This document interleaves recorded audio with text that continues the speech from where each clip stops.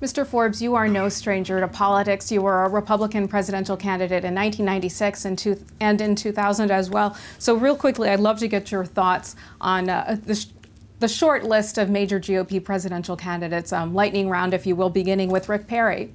Rick Perry, governor of Texas, is now the front runner. He's had a good record, even though liberals are now trying to trash it, and perhaps some of his GOP opponents. But he did very good things in reforming their personal injury liability system, very, very positive reforms. He encouraged energy production instead of states like California to discourage it, and he refused to put in a state income tax.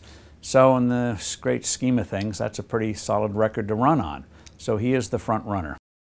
Mr. Forbes, last question. Who of the GOP candidates is most likely going to be receiving your endorsement, and who do you think can best fix our country's problems? Well, I'm looking over the whole field now. As you might have gathered, I'm very impressed with Governor Perry of Texas, and so that's where the winds are blowing in my little world. And so I'll be making a decision soon. Maybe one or two other candidates might come in the next couple of weeks. But I'm certainly have been impressed with what Governor Perry did, and perhaps he gets over-exuberant in his language about the Federal Reserve, but he, like Ron Paul, is right that the Fed has a lot to answer for.